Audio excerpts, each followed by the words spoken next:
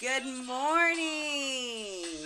So many people don't know, but Matt actually dedicated Let's Get Married by Jagged Edge to me on our wedding. He's the best. Love him. Okay, so for those of you, first of all, thank you so much for actually being here again and watching my little YouTube clip of the news. For those of you who don't know, me and my good friend Bailey Parker, who got me this super cute microphone, are actually working on a podcast that we started recording 2 days ago. And this is just a great way for me to get comfortable in front of the camera and talking to an audience, especially because I love comedy and really want to pursue doing some comedy skits. So this is just a great way for me to warm up. And I'd love for your guys' feedback. Please tell me. I already got mentioned about the lighting, and I am going to be doing something about the lighting and the camera quality. So let's jump into it though. This morning, on Tulsa News, I'm sure everybody saw the headlines that coronavirus up spike in Tulsa being linked to the Trump rally. Now, that is the title in the articles. They all mention, though, very subtly that they do take into consideration the rallies and people just walking around living their daily lives with no mask on. So, yes, everybody's seeing that headline, though. It's everywhere. It's this political climate, too, I'm sure. There is an ongoing investigation in Tulsa, according to ABC Tulsa. A man who was crossing the parking lot at the Quick Trip near 11th and Union was shot. Apparently, he'd gotten into some type of argument with somebody in a car, and they drove by and shot him on foot. There is little information out about this. I believe it happened in the middle of the night. So we will touch back on that when we know more information. Also, let's not forget there was a man who stole 7 guns from a gun store, and there has been little information about him. The case is still unsolved. He drives a dark Honda, I believe a black Honda Civic or Accord. He has a right tattoo on his arm, or a tattoo on his right arm, they believe. And like I said, there's very little information about it. So if you could just contact Crime Stoppers if you do have anything, the number is 918-596-COPS, or you can email burglary@cityoftulsa.org. Now let's move on to some national news. Governor Ralph Northam of Virginia has written to all these school boards across their state and saying that he wants to change all the names and mascots that honor any Confederate leaders. Northam is a Democrat and is quoted saying that by keeping and allowing the names that endorses the values of systematic racism and advanced slavery. He said this is no longer acceptable and is actually traumatizing. And I mean, yes, definitely. So I am really curious to see how many monument stories are going on right now coinciding, because I've heard a lot. So I'm going to compile a list and maybe we can unpack it together and just kind of see. I think it is interesting.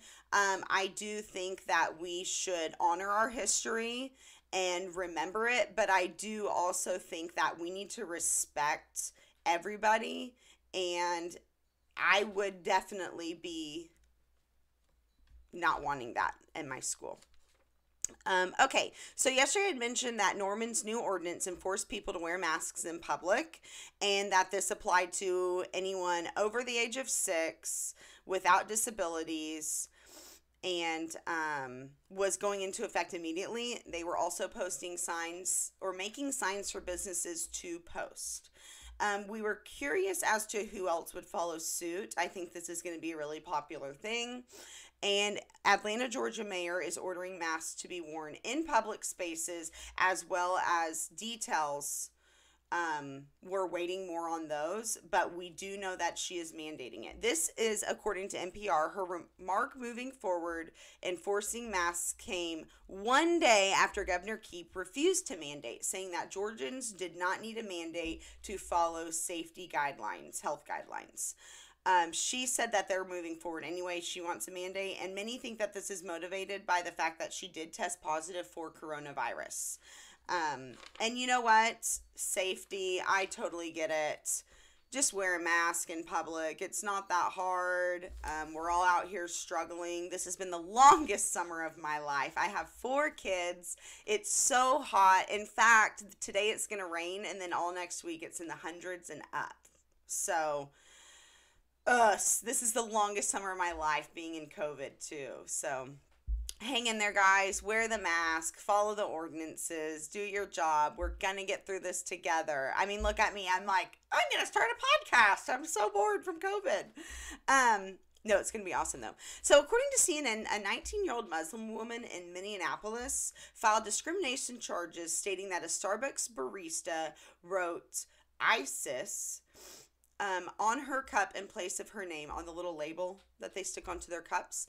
And according to the barista, she claims that she misunderstood her, she misheard her, she thought that she'd said that. I guess she thought she wanted that written on her cup.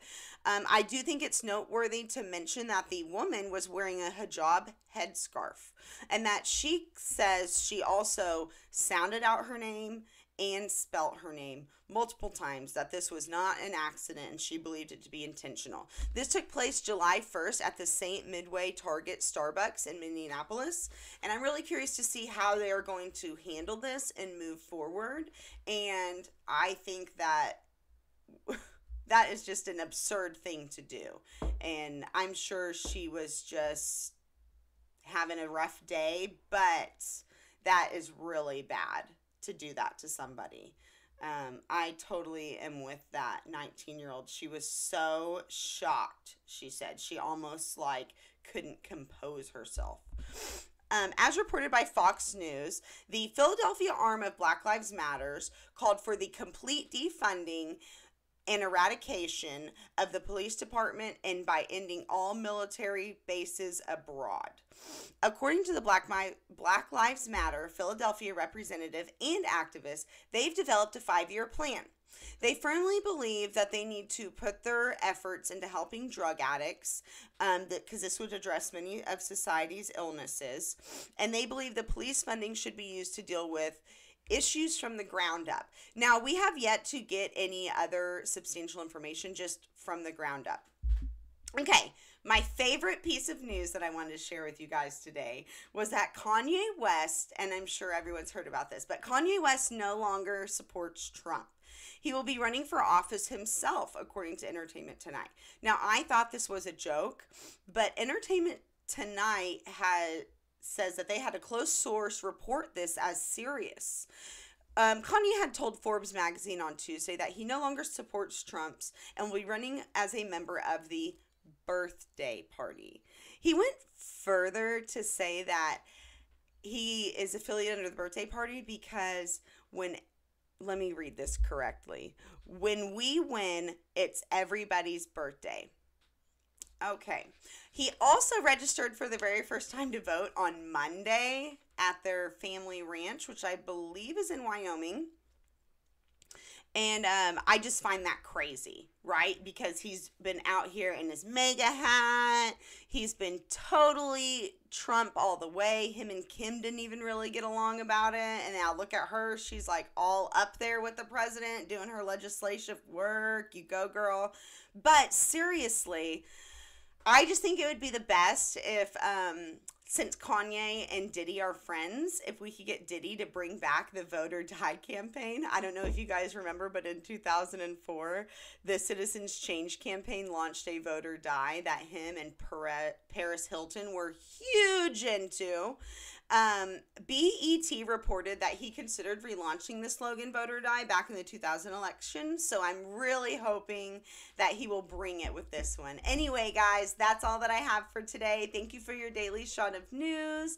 Thank you for your love and support. Subscribe. Please send me advice and comments and critiques. That's what all this is about. And if you have any interesting news that you want me to discuss, I would be more than happy to research and look into it.